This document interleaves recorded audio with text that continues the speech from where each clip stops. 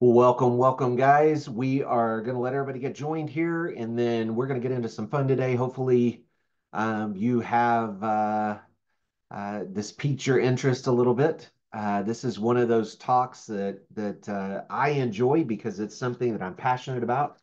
It's something that I actually wrote a book about, and so this is something that I hope helps you to see not only church, but money, God, all of that in a little bit different way today. And so we're going to really dig into your overall beliefs or limiting beliefs about money and about where you guys are going. We are coming into the end of 2024 extremely fast. If you guys haven't, I saw somebody posted today something about how the rest of the year seems like it's gone fast and November's been on like 2x speed. It's like just flying by. We're going to be at Thanksgiving and then boom, we're going to be into Christmas season. So it's like everything is moving at light speed right now. So we're going to go in, we're going to dig a little deep today. We're going to look at a few scriptures. We're going to look at overall kind of the way money is mentioned and money is talked about through scripture. And then as we get further into this topic, I'm gonna push a few buttons today. So be aware, think about as we talk and as I talk about specifically about money and how you respond or react. I want you to think about the things that are floating through your mind today. What's pushing back against you? What are the thoughts that are immediately happening? And I'm going to ask some questions here in a little bit. They're going to make you think about things that have happened or not happened in your life, and they're going to help you to kind of see where are you at in the way you believe about money and God. Here's the truth is as you go through this process, whether you're owning your own business, whether you have a career, whether you're starting your career, I know we have some that watch these calls that are still in college and still trying to figure out what their career is going to be. I started over at 40 because I wasn't even sure what I wanted to be when I grew up. Still kind of trying to figure that out. As we go through this process, our beliefs about money will guide so much of what we do. So your beliefs are going to drive your actions, and your actions are eventually going to drive success or lack thereof. So whatever our beliefs drive as far as our actions go, that's going to make this cycle that's going to continue to happen. And so if we believe a certain way, if we have a limiting belief, or if we have a belief that's causing us not to see the broader view, or if we believe, um, for instance, that God doesn't want the best for us, that's going to drive our actions. That's going to drive how we see the world. That's going to drive how we do our business or our career or how we handle our finances or how we handle investments or retirement or any number of things. And so as we get into this today, I want you to think about like where do you feel that little quiet voice in the back kind of pushing back against either what I'm saying or what scripture says or all of that. And I would highly suggest that all of you go and do your own studying. Figure out this belief because if you don't get a grip on your belief about money, you're going to struggle. You will self-sabotage. You will do all kinds of crazy things that you don't even realize that you're doing, all related to your belief about money. So it's kind of fascinating to see how money affects us, and it's fascinating to see what it does or doesn't do, especially when we start looking at entrepreneurship. Because how you see money is how you're going to run your business. And so if you see a lack, you're always going to be in scarcity. If you see an abundance, you're always going to live out of abundance. So we're going to talk about that here in a minute. So I named this talk today, God Needs Builders, or God's Kingdom Needs Builders, Not Beggars. And here's why I named it this way. If you look at any of the stories, if we dig into whether it's the parable of the minas, or the parable of the talents, any of those stories, if you look at even the Old Testament, it talks about lazy people. Like there is a very, God has very specific things to say about people that either hide it and don't use their talents or don't use what's been given to them or just don't even go do it. And so when you look at those stories, there's very harsh language and very hard language about those things. And so I want to make sure today that we talk about real life, that we look at this from not just the stance of, hey, here's what could happen, blah, blah, blah, blah, real life. So I'm going to give you guys some real life stories, some real life things out of my own life today. We're going to talk about some of the students and different people that we've had. Like this is going to be a real talk today. Because what I've seen is when people connect the scriptures with what really is going on, like when they really look at what scripture says about money and they start to open their mind to what the bigger picture is, it starts to have breakthrough. And that's really where we want to get to today. So here's a question that I've asked oftentimes, and I've asked this before in different ways. What is rich and what is poor? Because what is rich to you may be very different than what's rich to me, and what's rich to somebody else. And what's poor to you may be different than what's poor to me or poor to somebody else. And so what I found is, and especially as many of you I know probably have been in the mission field or gone and done missions work. You know, when we used to go to Mexico, it always fascinated me. One year we went and they took us through cardboard housing, and that's poor. Like these people literally were taking brooms and brooming dirt floors to clean their floors. And that was something that just fascinated me as I looked at what they were doing and really the world that they lived in. They had extension cords ran and they would try to steal, they would steal electricity from anybody that they could down to their house in their cardboard home. And they would have water hoses that were strung all over the place to try to get water. Poor is totally relative. Rich is too. So somebody that is like, when we say rich, you might be thinking somebody like Elon Musk or somebody that's like crazy rich, Bill Gates, right? Some of these people that have crazy money. Or rich may be the guy that lives down the street from you that has a certain car or a certain kind of house or has a certain kind of job or business or whatever it may be. And so when we talk about rich or poor, it's very relative. It's very relative to what you believe, to what you think it is, because it's a moving target. There isn't something that says this is rich and this is poor. It's a moving target, and it's all based on your belief of what you think those two things are. And so the Bible has so much to say about money. We talk about all the time that Jesus talked about money more in scripture than he talked about really any other topic. And yet I don't know about you guys, but I've heard very few sermons on it. And if they are, it's usually about tithing. It's usually about giving. Nothing wrong with any of that. It's just that money controls so much of what we do and what we don't do. Our ability to give, our ability to serve, our ability to create nonprofits or do other things, our ability to go and do things like when a hurricane hits or something like that, for us to be able to load up and just go do something to help. Ability for us to take care of health needs in our family, like we do with my wife's MS. The ability to handle things like our kiddos going to college. I would just posted something about that the other day, and I quit counting right around $250,000 that we spent on our daughter to go through 6 years of school. By the time we moved her and the cost of all of the different expenses in school and vehicles and gas and travel and food and all the stuff that went along with it, there's this massive expense that kind of comes along with that, right? And so as we look at money, I really want y'all to think about that. And I really want you to think about, are you doing what you set out to do? Many of y'all had dreams as kids. You thought, man, I want to be this when I grow up. Are you doing that now? Are you doing the thing that you thought you would do? I tell you what, man, I have gone all over the map. Many of y'all know that I did 17 years of full-time ministry. We worked full-time in youth ministry. I worked full-time as children's homes, ran a children's home. I did all of that. And then we started these businesses about 10 years ago, and it completely radically changed our lives. What was rich back whenever I was doing children's home work is very different than what I think rich is now.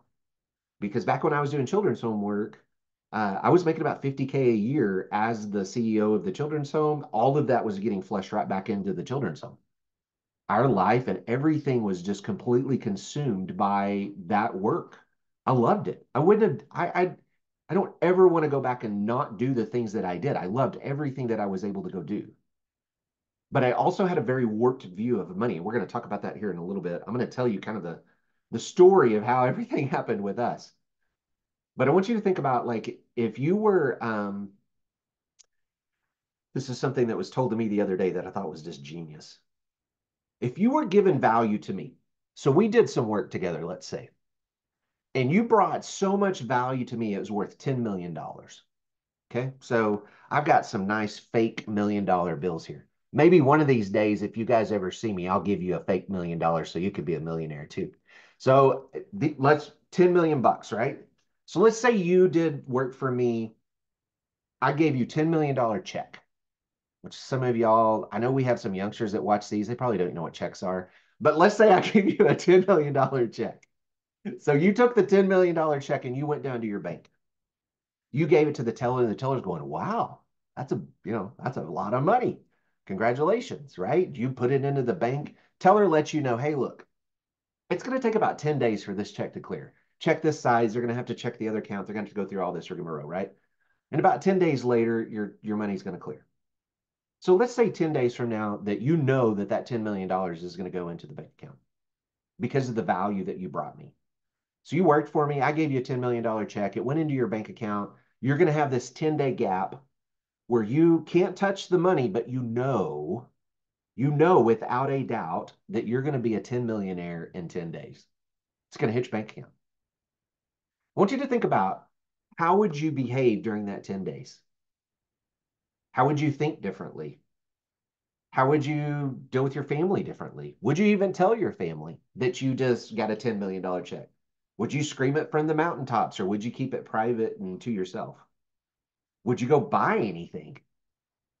What would you do if you knew 10 days from now, without a doubt, there's like it's a guaranteed it's going to go into your bank 10 million bucks.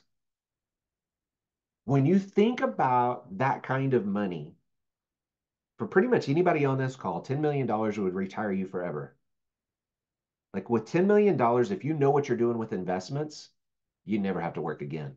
And you could live a very, very, very, very, very nice lifestyle and give tremendously and do tremendously and go tremendously. Like you could do all the things that you ever dreamed of doing. But I want you to think about that 10-day window. What would be different if you knew without a shadow of a doubt that that money was going to go into your account? Because here's the reality, guys. Like there are things that change when we know. When we know that we're going to get paid something like I'll give you a perfect example. Years ago, we were doing about 35, 40K a month in our digital agency. We had pitched this big, huge corporation. They were across 9 states, a couple of countries. They had 300 plus locations. They'd come to us. We were going to do some marketing for them. And we had pitched them, and we pitched them $45,000. I've never pitched anything that big in my life. I think our biggest client up to that point is like 3 or 4 grand. 45 grand. I remember the day walking into that client's office, going and sitting down across from the president, the vice president, and the marketing director, and I don't even know who else was in the room. I couldn't even tell you.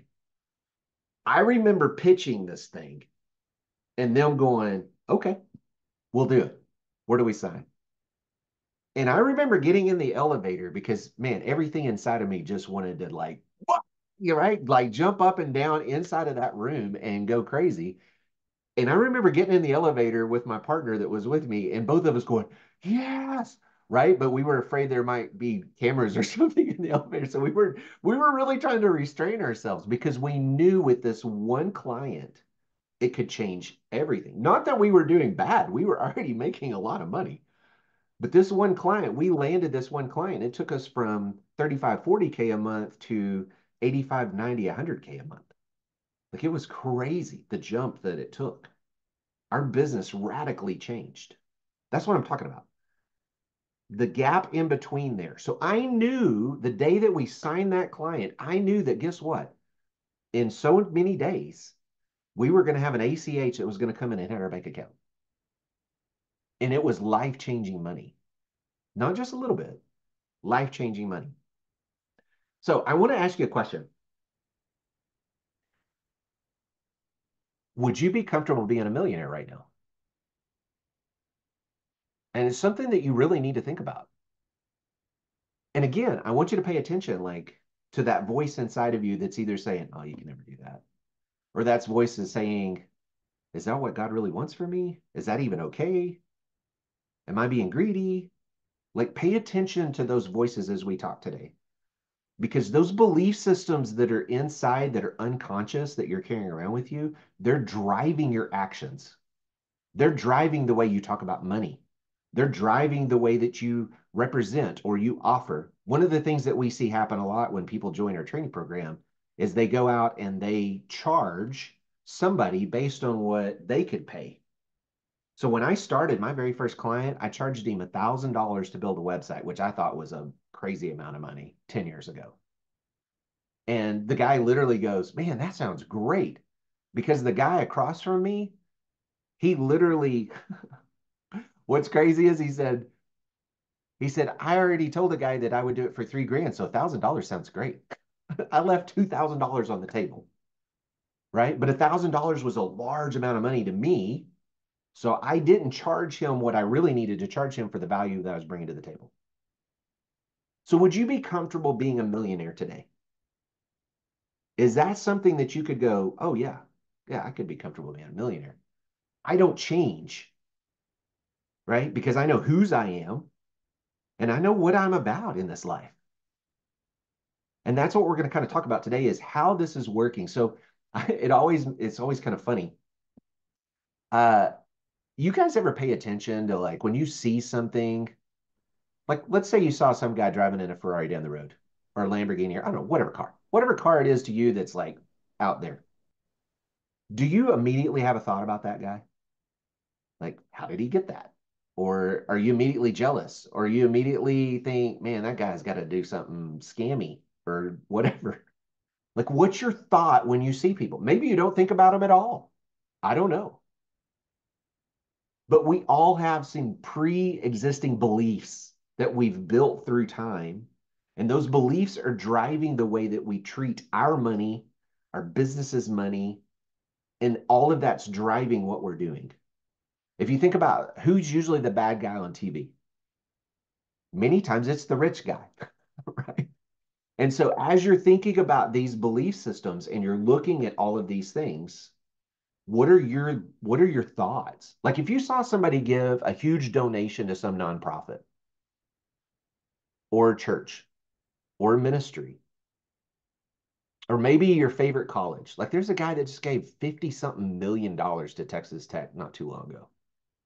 What do you think about that guy? Like I was sitting in a meeting the other day. Guys, I pay a lot for coaching. If you're serious about being an entrepreneur, you need coaching because this is a weird analogy, but as Keith Cunningham says, you can't smell your own bad breath. You need somebody to tell you that you have bad breath. You need somebody to tell you that, hey, you're dropping the ball here, or you're not making these steps, or you really need to do it this way, or you need to grow in this area, or your leadership needs to blossom in this area, or whatever, right? You need people in your life that can speak into you. So I'm sitting in a coaching meeting the other day. This guy pops on and he goes, everybody that shows up, they give a financial win right off the bat. And this guy goes, "Yeah, we just moved something. And by doing that, we got a initial, like a sign-on bonus of $6 million." What if somebody came on this call today and they were given financial wins and somebody came on the call today and said, "Man, I was given a financial sign-on bonus for $6 million." Is there any immediate thoughts that come to mind for you? That's what I'm talking about. Like, are you happy for them? Are you kind of going, "Man, I wish that was me"? Do you kind of feel like, "Man, I wonder what they do"? Like, where your thought process go? Because we're going to talk about where the disciples' thought process went here in a minute in a story in scripture. Because we all have some kind of pre-existing belief. We all have these beliefs. Most of the time it came out of something that had to do with your family, like maybe the way your family, like my dad, he used to say goofy things like if it rained on the other side of town, he'd say, "Well, they must pay the preacher a lot more over there." Like I grew up in like rural West Texas, man. Oil field and farmland and ag, and like that's the world I grew up in. My dad's an old cowboy. He was 3 years old. The dude was on a horse. Like that's the way he just grew up, and that's who he was. And he would make these offhanded comments about money all the time. And it was kind of funny because when he went into the coffee shop, he owned a small business. And as he got older, when he went into the coffee shop, he always acted like the guy that was broke. And yet, probably sitting around the table, he was probably one of the wealthiest guys sitting around that table. You would never know it. He wore the same old pearl snap button up shirts and blue jeans and boots. Same guy. Didn't change anything about him. In fact, he drove an old beater Jeep because he just loved it. Thing would beat you to death going down the highway. It would bounce over shadows, is what he would talk about. It was bad. But our beliefs drive those things. So, how we view money, and especially how we view money as we're entrepreneurs or as we run ministries or as we run nonprofits, because how we view money is going to affect how we ask for money. So whether we're doing a transaction with somebody or whether we're asking for a donation, like when I was running the children's home, it always worried me to ask for huge donations. In fact, there used to be a couple of guys that would sponsor a golf tournament every year, and it fascinated me. At that point in my life, I had never had more than a couple of grand in the bank account at one time, and usually that was gone within 30 days. We lived paycheck to paycheck. We barely scraped by. And I remember these guys walking in and they would cut checks for like the sponsorship for our golf tournament. And I used to be fascinated by that. I was like, how does somebody cut a check for 5 or 10 or 15 or $20,000 and not even like it wasn't a big deal for them? Back then, I looked at that and I thought, how does somebody do that? Now I understand it on the other side because I've cut checks for things like that. But I didn't understand it over here because I was still living in a very limited scarcity mindset. I didn't realize that there was abundance all around me. I was living in this world where 50,000 was all I felt like I was worth. Because you will value yourself in crazy ways. And you're a child of the king. We have to remember whose we are. So as we're looking at this, I want y'all to make sure that we're thinking about um, those belief systems that are there. So we're gonna talk through a few things, and then you guys just, especially if y'all are taking notes, I want you just to write down like what your thoughts are on some of this stuff. Have y'all ever thought about the fact that the magi, like these magi guys, right? These guys show up and they give Jesus all these gifts. Do you think it says they gave him gold and myrrh and frankincense, right? Which gold wasn't even the most valuable thing that they gave him at the time, which is kind of crazy to think nowadays. But they gave him these three gifts. Do you think they showed up and just gave them like a little bitty pebble of gold? And like it literally says in scripture that they popped open chests and gave these gifts to Jesus. Do you realize that these guys are dated all the way back to the time of Daniel? Do you realize their job was to go find the next king? They were known as king makers. That was their role. There's some scholars that say, and I don't know, I'm not a scholar in any of this stuff, but it's always fascinating to me to think about it. There's scholars that say that could have been upwards of $2 to $3 million worth of gold, frankincense, and myrrh that was given to Jesus at the time of his birth. 3 million. I don't know. I know it had to have been some kind of value. You don't pop open chests. You're not king makers. And don't show up and don't give just little gifts. Oh, here's your little bitty bag of myrrh. Right? Here's your little bitty vial of frankincense. That's not how it works, right? That's not how you would make a king. Have you ever thought about the fact that they went off for 3 years, right? They left, went off for 3 years and lived 3 years off in Egypt and never worked, as far as we know, never worked for that 3 years. Have you ever thought about the fact that Jesus, we always call him a carpenter. The word actually means, and Walt, some of these other guys in our group probably could even give us more definition of this, but the word actually means builder.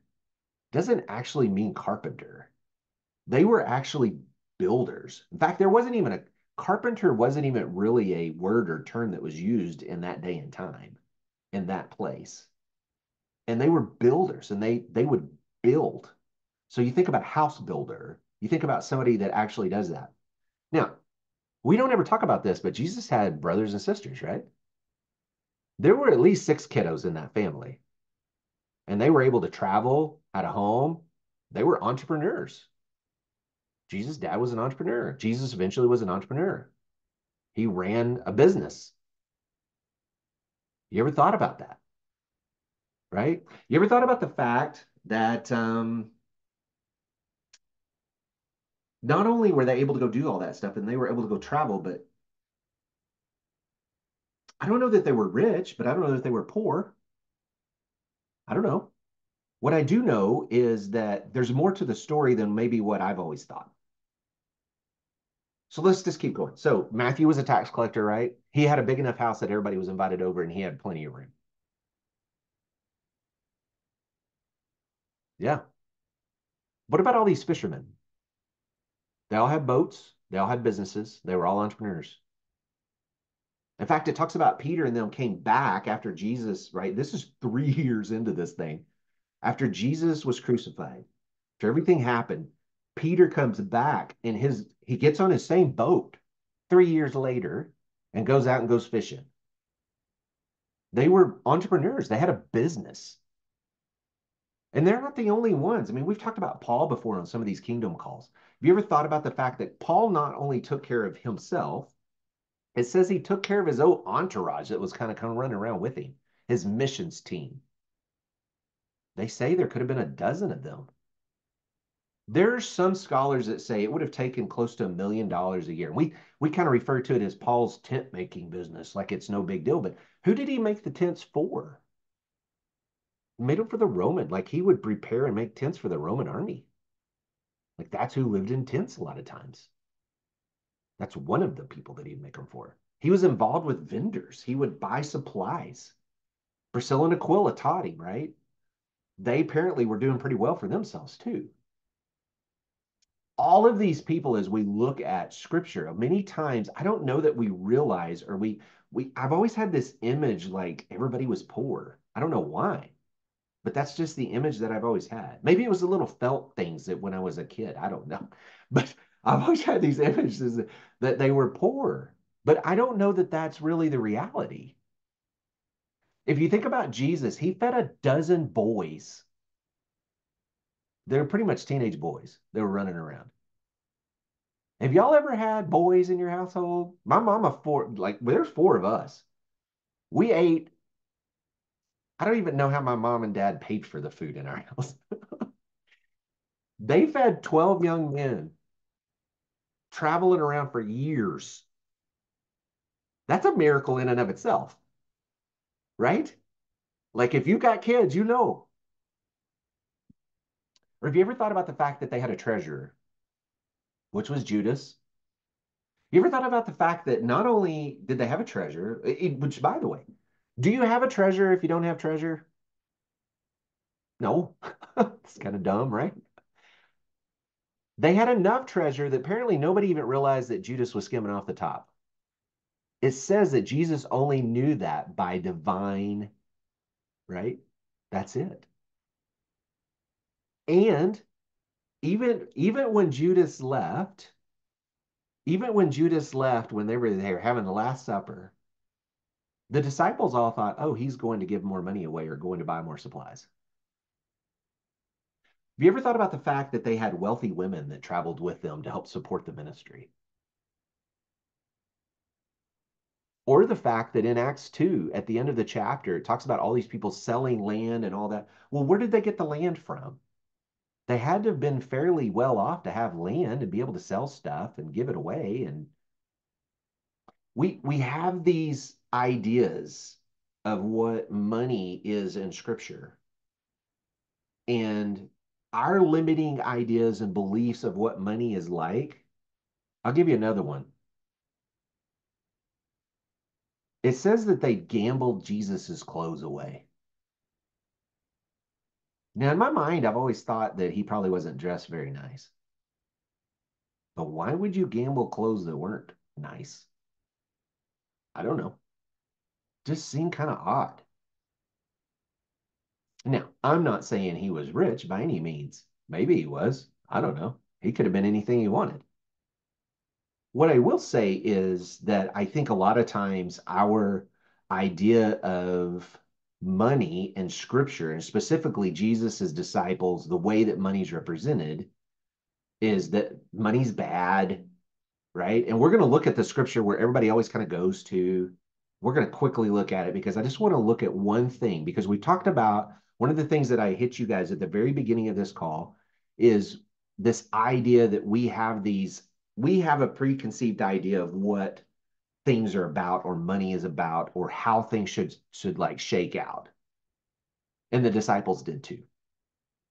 And so I want to make sure that we are representing things correctly, because if we have a if we have a bad money view, like if you think that rich is bad or that you having a lot of money is bad, do you think you're ever going to have a lot of money? No. Like, why do we think these ways? Because I can guarantee you it's holding you back. So we were told go, and many of us, I went to college for one semester and bailed. I was like, I'm done. I went back for a little bit later, but that was about it. But many of us, like my daughter, she went to college. She got a degree. She got a degree in something medical that she's been able to use, make crazy money, travel, do stuff that she wants to do. It's been really fun to watch. Great, right? But is your degree what you're even doing nowadays? I don't know 5 years, 10 years from now that she'll still be in the medical field. I have no idea. She kind of wants to start a business.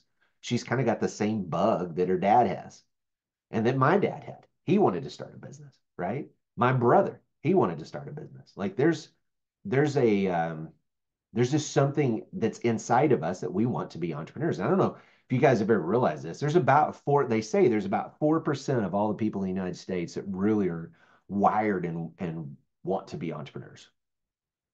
That's kind of crazy when you think about it. 4%. And I'm one of those. Man, I love it. I love being a business owner. My dad used to say, yeah, some of y'all raise your hands. I love it. I love being a business owner. And it's something that I wouldn't do any other way. I just out of curiosity, y'all just put in the chat, like, are you doing something that actually say yes or no? Are you doing something that actually is related to your degree or not? I'm just curious. You just drop in the chat because I'd be curious to see how many people actually are doing something that's related to their degree now and the people that aren't. Because most of the people that I know, they don't do anything that's related to their degree. They ended up going down a totally different path, totally different way, doing a totally different thing. So as you're thinking about what you set out to do initially, look at all the no's. No, no, no, no. Yeah, right? As you set out initially to do whatever it is that you were going to do in your life, is it getting you to your goals? Because if it's not, why are you continuing to do it that way? This was the realization that I had. Not, I love that. This is a realization that I had years ago is I can create the life that I want. I don't have to live by whatever it is that everybody says that I should live like. I don't. I can choose to do whatever I want. I'll give you a good example. We just spent 40 days on a health retreat for my wife's MS. We needed to go away, get somewhere where we didn't have any obligations, and let her get treatment. And we went for 40 days.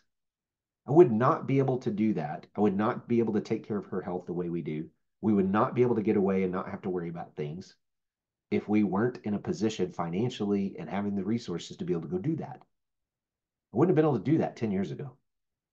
We would have just struggled through it. We wouldn't even be able to do the treatments that we're doing right now 10 years ago because we wouldn't have had the money to go do it. It's a different world when you create the world that you want to live in. And we're creating that lifestyle the way we want it instead of living in the way that maybe we were limited before. So I want to show you guys something. I'm going to share my screen here. Let's make sure. All right. So we're going to look at the rich young ruler. We've looked at this before. If you guys haven't been on previous Kingdom calls, you can look for digital storefronts on YouTube. All of them are there. You can watch all of the past Kingdom calls. Man, this is something that's just fun for me. I get to take scripture and combine it with business, and we get to talk about it from a different angle. So today, I just I want to focus on just one little piece of this story. So you guys know the rich young ruler story. I'm going to read down through this, and then we'll finish down here on 31. So in verse 17, this is as you can see, this is Mark 10. I think we're in ESV on this verse. Mark 17 says, and as he was setting out on his journey, a man ran up and knelt before him and asked him, "Good teacher, what must I do to inherit eternal life?" Jesus said to him, "Why do you call me good? No one is good except God alone. You know the commandments: do not murder, do not commit adultery, do not steal, do not bear false witness, do not defraud, honor your father and mother." And he said to him, "Teacher, all these I've kept from my youth." Jesus, looking at him, loved him. I love that. Loved him. No, there wasn't any bad anything. He loved him and said to him, "You lack one thing. Go sell all that you have and give to the poor, and you will have treasure in heaven, and come follow me." Disheartened by the saying, he went away sorrowful, for he had great possessions. So we see this rich young ruler guy come to him, says, "Hey man, what should I do to inherit eternal life?" We know that he's a believer. We know that he's been doing what he thinks he should be doing. We know that he's been following some of the commandments, right? He got a few of them a little mixed up. He had an idol there in money. Jesus immediately saw that, told him, "Hey, you need to go get rid of this stuff because this stuff's becoming, right now, it's coming before God. And you need to go get rid of it. You need to go get rid of it, give it to the poor." This has always been interesting to me. It says, "Sell all that you have." It doesn't say give all to the poor. It just says give to the poor, and you will have treasure in heaven. He tells him this, and then this is the part of the story that I want you to think about. Jesus looked around and said to his disciples, "How difficult will it be for those who have wealth to enter the kingdom of God?" So you can imagine, I want y'all to think about where the disciples are coming from. Anybody that was anybody in the Old Testament, all your big names, right? Abraham, Job, even, right? Abraham, Joseph, Solomon, David. These were all very, very wealthy people, all super wealthy people. In fact, Abraham, in spite of things that he chose, like he chose the desert over, like he let Lot choose the valley with water and all of the good stuff, and he chose the desert over here, knowing full well that God would take care of him, would increase his flocks, take care of him. They knew that this idea was that if somebody was doing what God called them to do, that he would bless them. That's how they're coming into this conversation. So they're looking at this dude going, "Oh my goodness, God must be blessing this guy richly." Right? And then Jesus tells the guy, "Go sell everything, give to the poor, come follow me."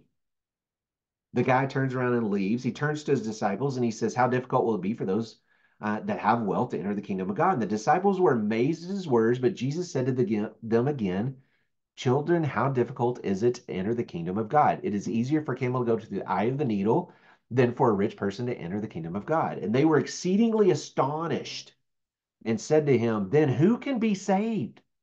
Because in their minds, they're thinking, "Look, if I'm doing what I'm supposed to be doing, God's going to bless me. Like this guy must be richly blessed because he's doing what God's called him to do." And that wasn't Jesus's point, but that was their belief. Their belief was tied. They had this belief that was tied to, if they're doing this, then they're going to get this. And that's not the way it always works. Just ask any of the prophets. Those poor guys, man, that was they were not wealthy in any form or fashion, right? Jesus, he tells them this. He tells them that it's impossible, basically, right? They asked, "Then who can be saved?" Jesus looked at them and said, "With man it is impossible, but not with God, for all things are possible with God." Peter began to say to him, "See, we have left everything and followed you."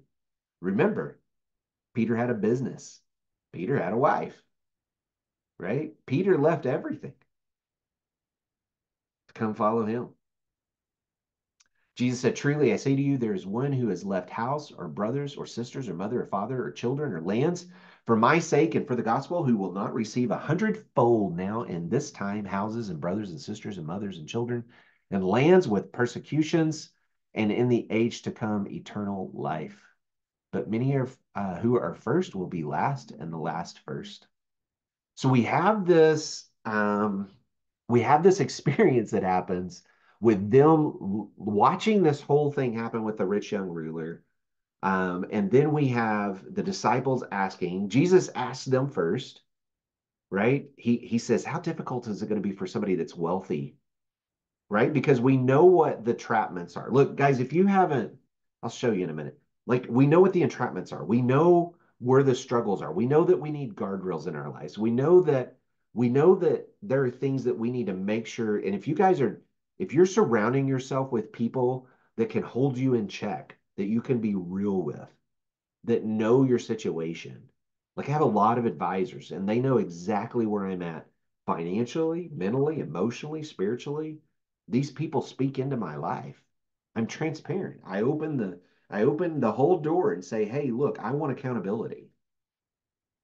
Right? I want to make sure that I've got those guardrails. And Jesus tells them, he's like, "Look, without God, it's not possible. But with God, everything's possible." Peter's sitting there going, "Yeah, but I left everything." Jesus going, "Yeah, that's great. And because you left everything, here's what's going to happen." Right? He tells him that's we've got to give up our stuff. We've got to put God first. Here's the problem, right? Money's neutral. It just is. Money's neutral. It's not good, it's not bad. It just is. It's just a way for us to, and it doesn't matter if it's money or if it's anything else. It's just a way for us to barter, to exchange. It's just neutral. It magnifies who we are. For the rich young ruler, he had put money first. He had done all these other things, but he had put money first. And it was way more important than apparently God was to him.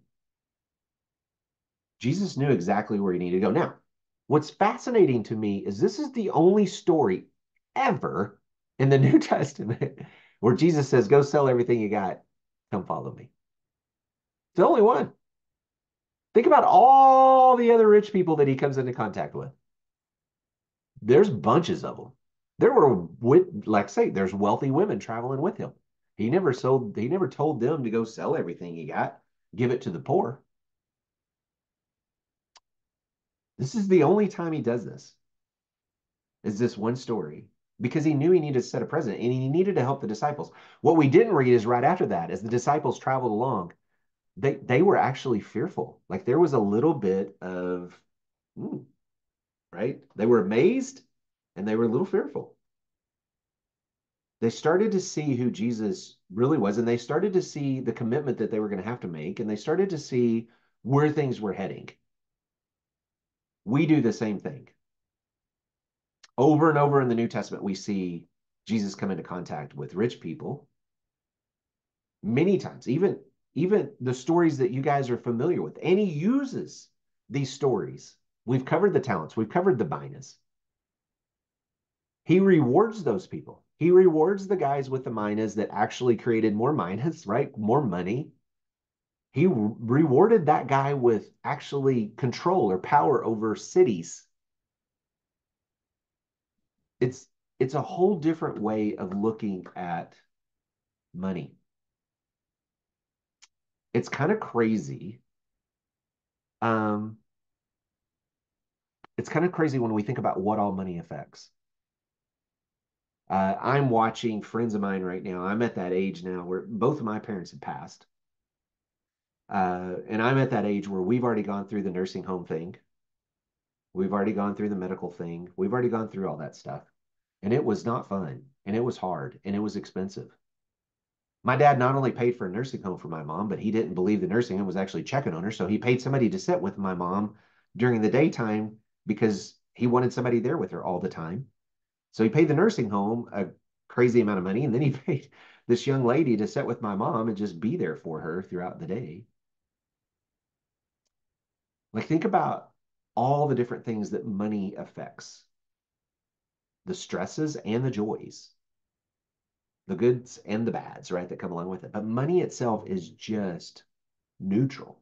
It's neither good nor evil. It just is. And how we believe is going to have a whole lot to do with that. And who we hang out with is really going to affect how we believe money is and what we believe money is supposed to be used for and how it's supposed to be used and how much is rich and how much is poor. If you're hanging around people that are multimillionaires and it's normal for them to go do things that a multimillionaire would go do, it's a very different world than hanging around somebody that is struggling in scarcity like I was 10 years ago, worried about paycheck to paycheck. It's a very different way of thinking about things. It's a very different way about thinking about money. It's a very different way of thinking about what should I do with my money or how should I spend my money. It always fascinated me. We'd have girls come to the children's home. Some of these girls were homeless, right? They came from underneath a bridge or whatever. They would always have a cell phone. And I always like, how did they get a cell phone? How do they pay for the cell phone? How did they pay for the month? Like, it always fascinated me. They couldn't find a place to stay normally, and they never stayed anywhere very long, and they struggled a lot of times with food and other things, but they always had a cell phone. It was just fascinating to me to watch. And again, that's a belief. There's a belief inside of them that says that this is a have to, right? And these are just maybe wants that don't meet up to this have to.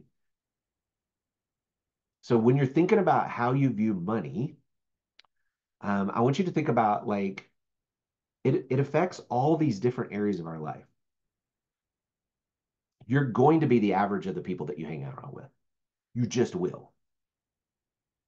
And so if you're hanging around a bunch of people that are struggling and live in scarcity, that's the belief system that you're going to have too. If you hang around a bunch of people that see abundance everywhere, that's the belief system you're going to have too. And when I get into rooms where I'm the like guys, I do well. We do well for ourselves, and we've been blessed beyond. And it's not me, man. God's opened doors that I'm like, I don't even have a clue how that even happened. I can guarantee you, this ball guy is not that smart.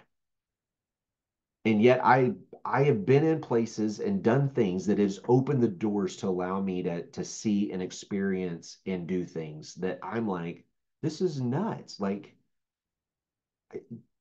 and when I get into a room, like I sat down at a table at an event a couple of years ago, the guy that was sitting next to me, I didn't realize this until later. The dude was a billion. Well, I've sat down in two of these rooms like this, where there's two guys sitting next to me that were both billionaires. You don't think that guy thinks a little bit differently? The guy thinks very differently in the way he views everything from how he spends his time, how he spends his resources. Like I've asked this question before on calls. Am I rich because I have a maid, or do I have a maid because I'm rich? That's two very different things.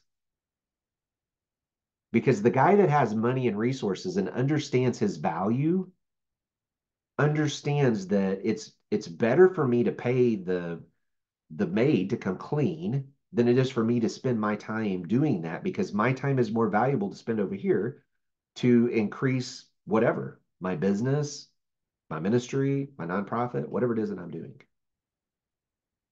We have to understand what our value is. And again, it all circles back to our beliefs about money. So let's talk some real talk. I've taught thousands of people right now how to be online and create income. Literally thousands at this point. From the time that I started and we started having success, I spoke in Vegas. I led high-end training from about 2 years into this thing. About 5 years ago, we started digital storefronts.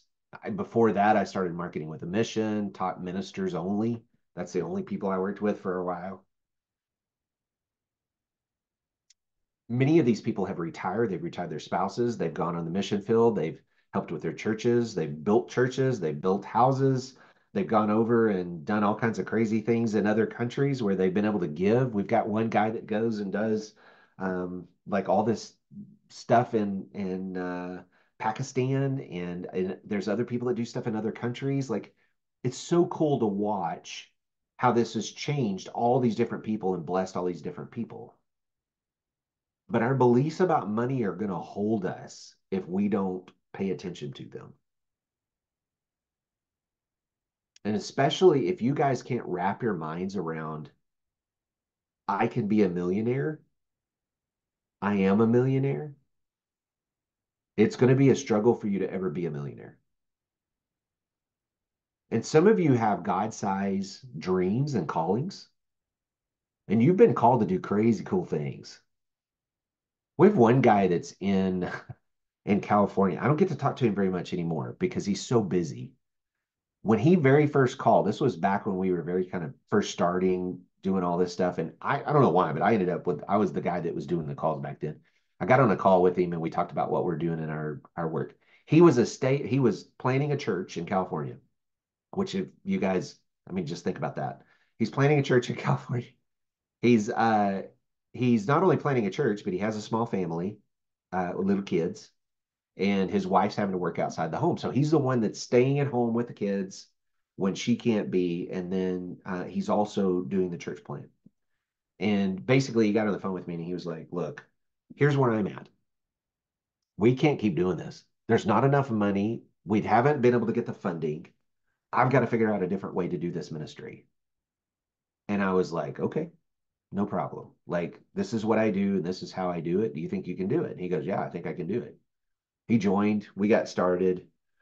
It wasn't too long after that. I'm talking to him and he's like, "Man, you wouldn't believe what happened." I'm like, "What are you talking about?" And he goes, "Everything's changed." He said, "I don't even take money from any of the donors anymore."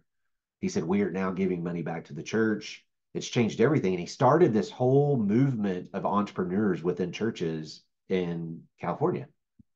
And they were having these big, huge gatherings to bring all these entrepreneurs together because that's what he felt called to do. And I was just going, "Wait, you did all of this? Like, this was all within a year and a half, 2 years. You did all of this within this short time frame, going from I can barely afford to live here and we're going to have to shut the church down and move to now I'm able to go do these big events and do all this stuff." And he's going, "Yeah." He said, "God opened doors." And it's like, boom, things just happened.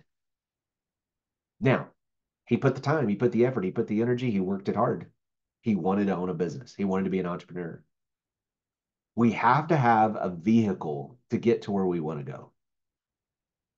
And so when you're thinking about your money beliefs, I want you to think about, does this resonate with you at all? So 10 years ago when we were doing ministry work, we were actually at a children's home. I was planting a thrift store at a children's home in Colorado. My wife and I both looked at each other and we were like, we got to do something different.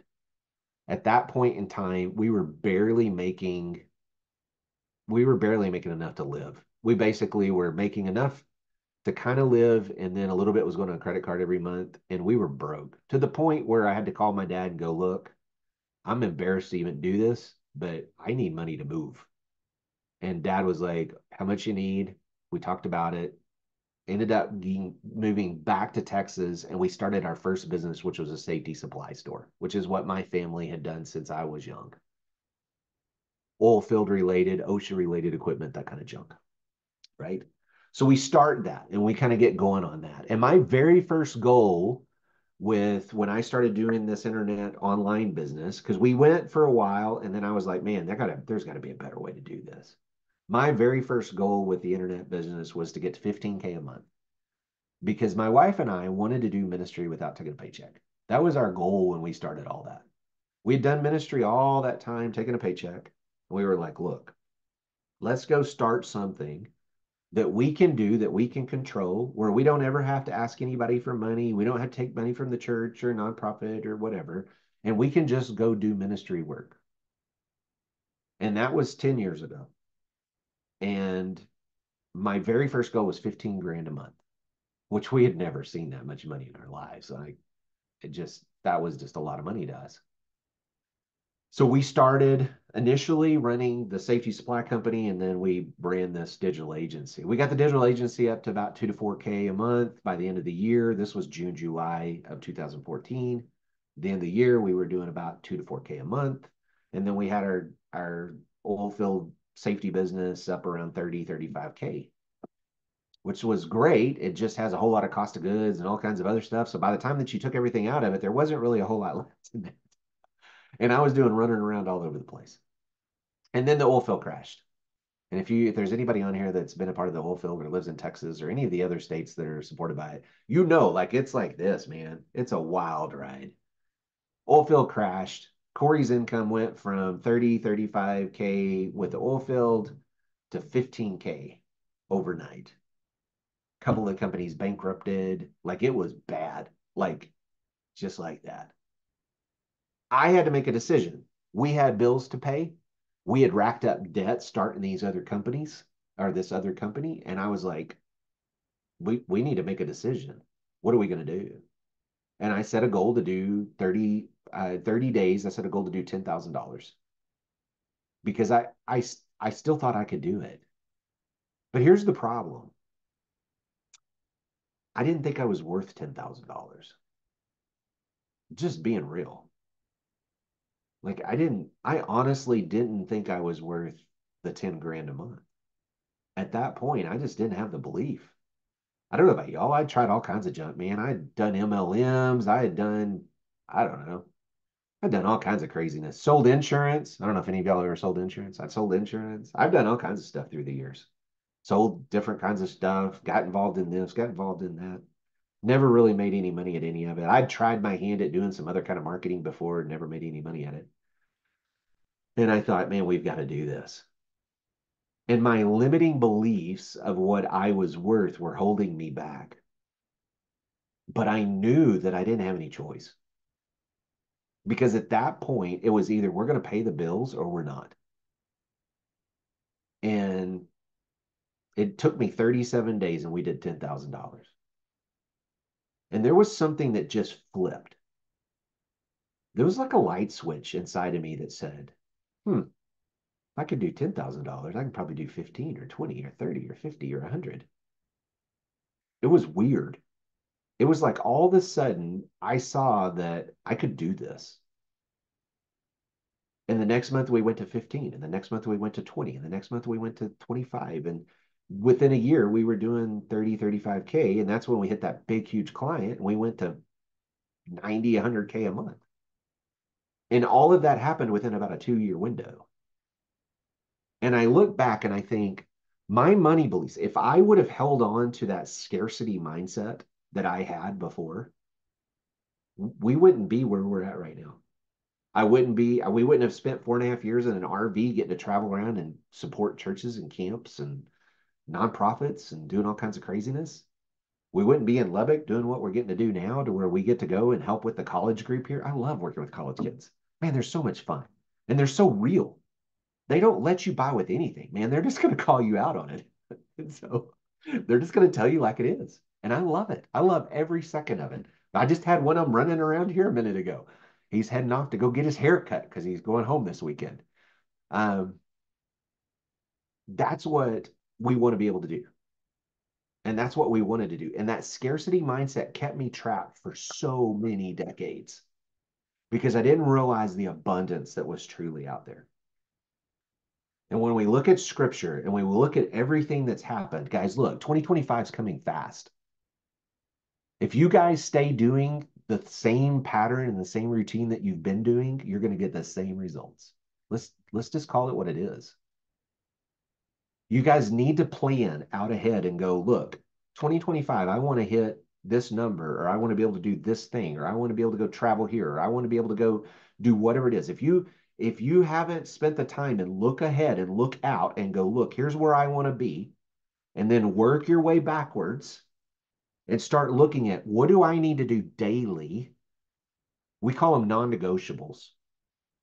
They're daily non-negotiables that you need to decide that I'm going to either do these or not do these. And if I'm going to do these, I'm going to stick to it. It doesn't matter how I feel. It doesn't matter my kids puking their guts up. It doesn't matter if it's a holiday. It doesn't matter if it's a weekend. It doesn't matter if I just don't feel like it today. I'm going to do these things every single day of the week. If they're going to get me to the goal, right? I work out 3 times a week and then I walk the other days. I work out with weights 3 times a week and then I walk the other days, right? Those are non-negotiables for me. When I get to the point where I have grandkids, guess what? I want to be able to go do crazy stuff with them. When I went to Hawaii with my daughter and she's talking to her friends, she said, hey, we're going to go do the hike that goes through these blah, blah, blah, back to this black sand beach that's back here and all this stuff. And her friends were going, your dad, he's like 50, right? Like he's not going to be able to do that. And she goes, my dad's in better shape than I am. It's like I want to be able to like I love skiing and I love like you guys know I love to fish. If you've been around me at all, like we were on a boat in Hawaii fishing for 16 hours between two boats. We wanted marlin, man. I wanted to pull one of them big boys in. Like we spent some time fishing because we could and we wanted to. And I want to be able to do those things. So health's a priority. If I know health's a priority, then I'm going to make non-negotiables every day to make sure I get to my health goals. We should do the same thing in our spiritual walk. We better be doing the same thing in our money. Whatever it is that our goals are for our entrepreneurs, like whatever it is your business is. If you're doing digital storefronts, great. You better have some things that you're non-negotiables every single day. If you're doing something else, you better have some non-negotiables every single day. What are you going to do on a daily that's going to get you to the result? If I don't work out and I don't eat right, like I just did a just fact, it just came in right before I got on this call. I just did an insurance exam. Uh, 3 years ago, I was on high blood pressure medicine. I was on cholesterol medicine. I was on all kinds of craziness. Maybe 4 years ago. I got fed up with it. I hired a trainer. This dude was from like Spain or something. The guy's amazing. All he works with are old dudes like me.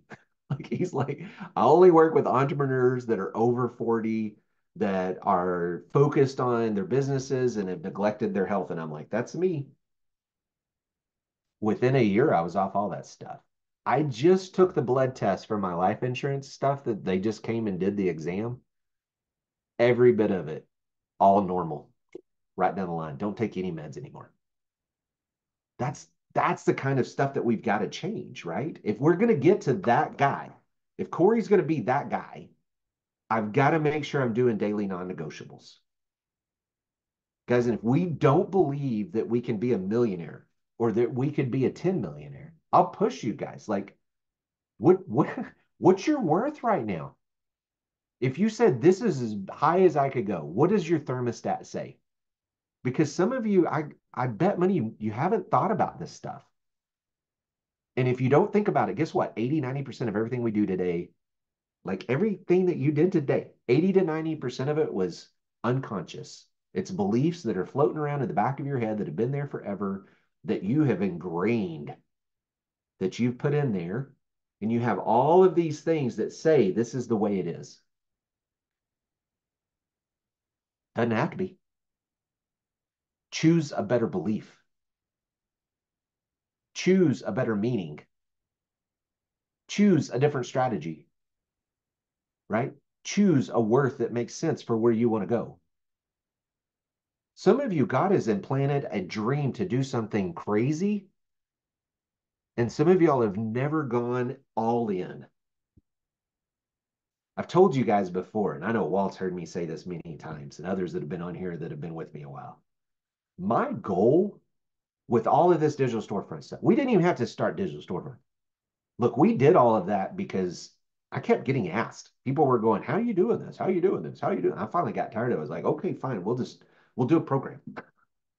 Because there wasn't anybody focused on kingdom-minded people. They're still not that I know of that are doing what I do. There wasn't anybody that said, "Look, this is about a bigger purpose. This is about not just drilling." I've used this analogy before. We drilled a couple of wells in Africa this year for a couple of villages that have to do with kids and adults that are special needs. Do you realize that they chain them to trees over there because they think they have demons in them? They do crazy stuff to people that have special needs. I'm like, that's nuts, man. Let's do something. And so the organization that I partnered with, we were able to drill a couple of wells and do some stuff with them. And like, it's exciting, but what if we could just drill them all? What if we didn't need to just drill two? What if everybody on this call, which I don't know how many is on the call right now. I looked earlier, there was 30 something people. Yeah, there's almost 40 people on the call right now. What if everybody on the call had $10 million in the bank? How different would your church look? How different would your ministry look? How different would your family look? Scripture says that we should leave an inheritance to our kids' kids. Is your current career or your current whatever it is that you're doing going to get you there? Because if it's not, what do you need to do to change that? Look, we have to start making some different decisions on a daily basis. We have to have some non-negotiables that say, look, today I'm going to get up and I'm going to make sure these things happen every single day, no matter what. I'm going to work out, or I'm going to do this for my spiritual walk, or I'm going to do this for my business every single day, no days off. And until we make that kind of commitment and that kind of decision, guess what's going to happen? We're going to keep getting the same results we've been getting. I'm going to still be on high blood pressure medicine, and I'm still going to, like, you think that was totally uncomfortable for me when I started working with that trainer. And you know what he made me do? Every week I had to send a picture in, and he would go, okay, let's see how far you come. And man, that was uncomfortable for me. It just was. Since that point, I probably lost right around 30 pounds since I started working with him quite a few years ago. And I've kept the weight off and I put more muscle on. And I still have bigger goals, right? There's other goals that I have now that I want to make sure that I hit. Until we make the decision, this is what we're going to do, and we're going to go all in, we're going to keep taking the high blood pressure medicine. We're going to keep taking the cholesterol medicine. We've been doing, I don't know if y'all have heard of the carnivore diet. That's what the doctor recommended my wife do for her MS for a time, only about 3 months until we reset her body. I told her I'll do it with you. Craziest thing I've ever done. All you eat is meat and animal products. Very bizarre. No veggies, no fruits, none of that stuff. And the first few meals we were going, this feels so weird. And like they just slap a big old piece of steak down in front of me, and I'm like, okay, I love steak. I'll eat ribs and steak and barbecue and all that goodness all day long, right? And we've been doing this now for about 60 days. My wife's lost 27 pounds. She's starting to get feeling back in her body that she hasn't had in years because of her multiple sclerosis.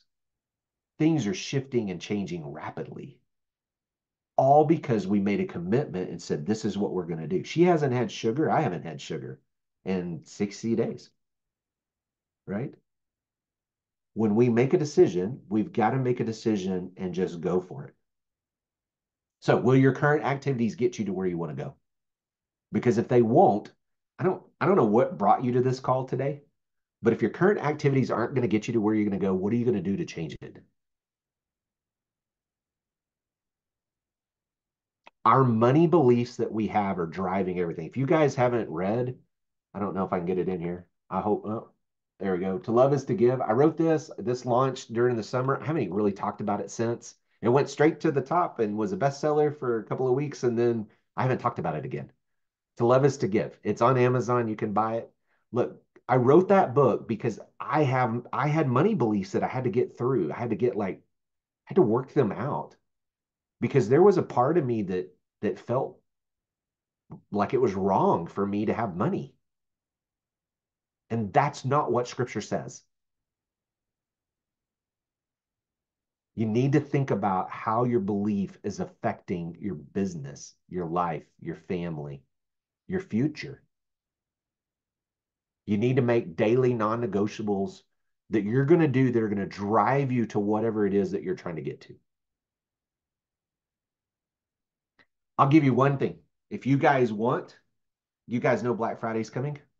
For any of you that are in digital storefronts, I've got some stuff coming for you guys we're going to do 3 master classes going to blow your mind.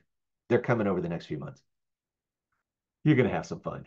And it's not just about a business. That's the cool part about this, guys. Yeah, it's going to be fun. For any of you guys that came to this call and you're like, look, I don't know anything about, like, I'm trying to figure out where to go. Digital storefronts might be a way for you to do that. I don't know. Maybe not. Maybe there's something else that's better out there for you because of the way you're wired or things you like or whatever. Um, Here's what I'll tell you, guys. Black Friday's coming. We put together a whole bonus package. These calls that I was just talking about are only going to be available to people that are on inside of DSF right now and people that get on a Black Friday.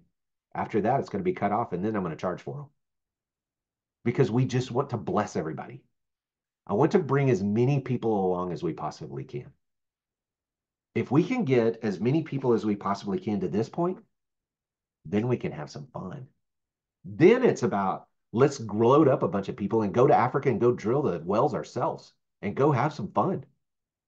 You know the craziest part about the drilling the wells in Africa?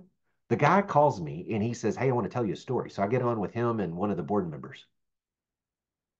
They rounded everybody up in the village to launch the well. It was a big deal. They had music and food and like this was a big deal. They didn't have a well like at all. They had to hoof water in all the time.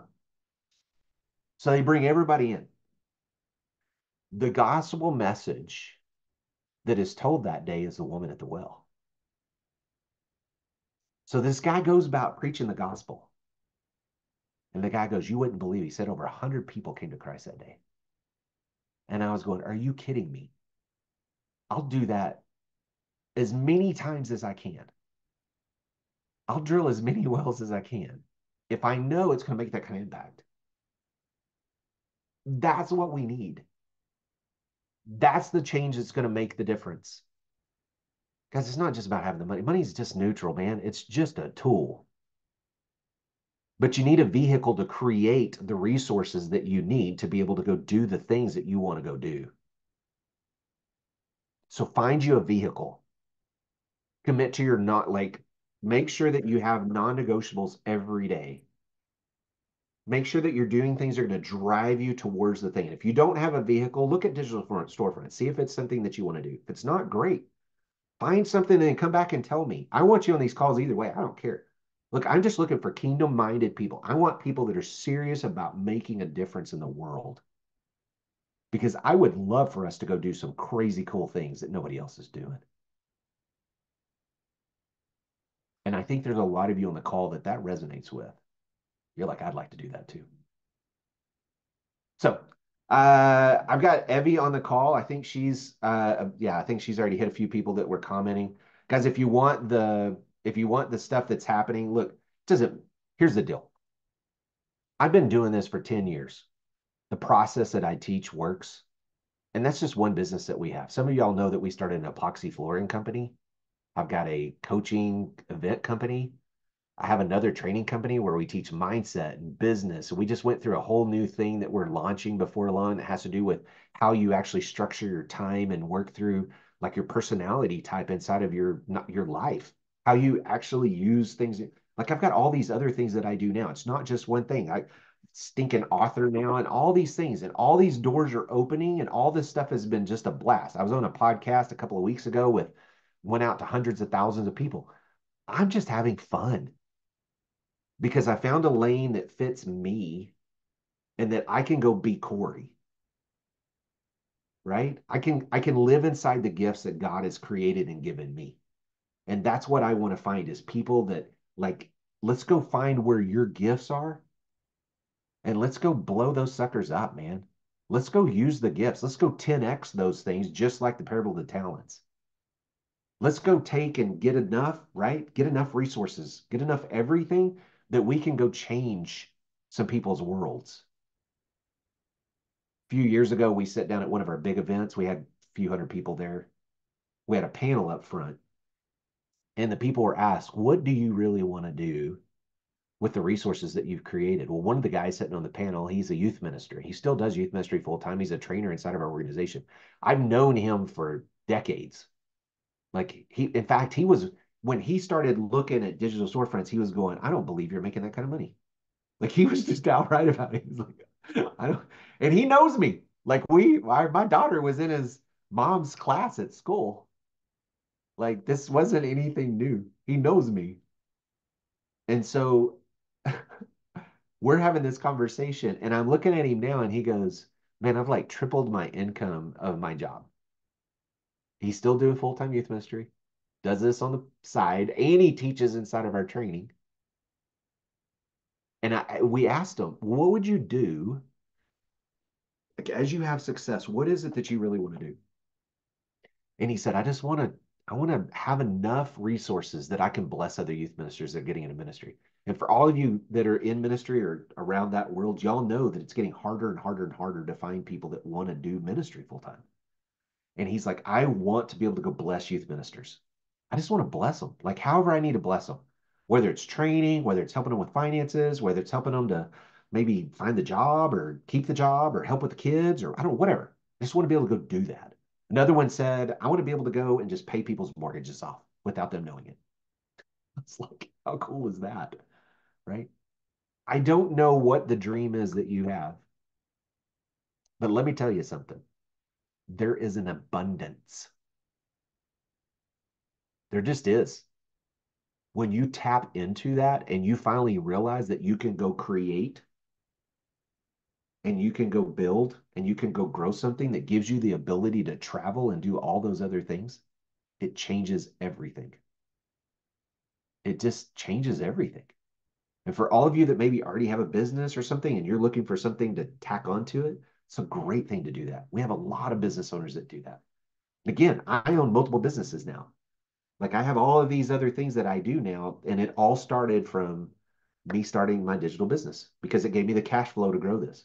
One of the businesses I have, I work with one of my students. We partnered together on some stuff. He was a student that was in our Young Life group. He was like 21, I think, when he met me. He would come over to the house. We do Bible studies and all that for Young Life. And one day he asked me, he's like, what do you do? And I'm like, well, this is what I do. And he goes, well, I want to do that. I'm like, okay, I don't really have a course yet. This is when I was starting to create the course. Eventually got the course up. He joined. That kid will do about $4 to $5 million across his businesses this year. He's 27. What are you waiting for? What's holding you back? And it doesn't have to be digital performance, guys. It doesn't matter what you do. Like you need to find something, go all in, make your non-negotiables and go for it. All right. I've taken a ton of your time today. Thank you guys so much for joining me. Man, this has been a blessing to me. I hope this has blessed you. I hope this has helped you guys because there is so much that we can do in this world and it's unlimited. We have to see, like we have to start seeing that this is possible. This isn't a dream that just is out there. Totally doable. Anybody on this call, anybody watching this later, like it's totally within reach. We just have to see abundance. We have to start living within our gifts. Start focusing on the things that we are really like gifted to go do. Like that, those are things that we need to start making sure that we're doing. Guys, set your non-negotiables. Make sure that you're not like you're coming into the end of 2025. Use it. This is one of, if you guys are in any kind of business right now, this is one of the most productive times of the year for business. Business owners are looking at their budgets. They're looking at how to cut their taxes. Like this is for a digital agency. There have been ends of the year that I've done six figures easily, and we take a whole week off. We take off the last week of the year every year. Abundance. It's abundance. We just need to go get it. All right, you guys have a blessed day. Let us know if there's anything we can do for you. Thank you guys so much for joining me. You'll have a beautiful weekend. Have a happy Thanksgiving if I don't get to see you again. It's great to see all of y'all's faces today. Y'all be blessed, and I will see you guys hopefully inside of one of the groups.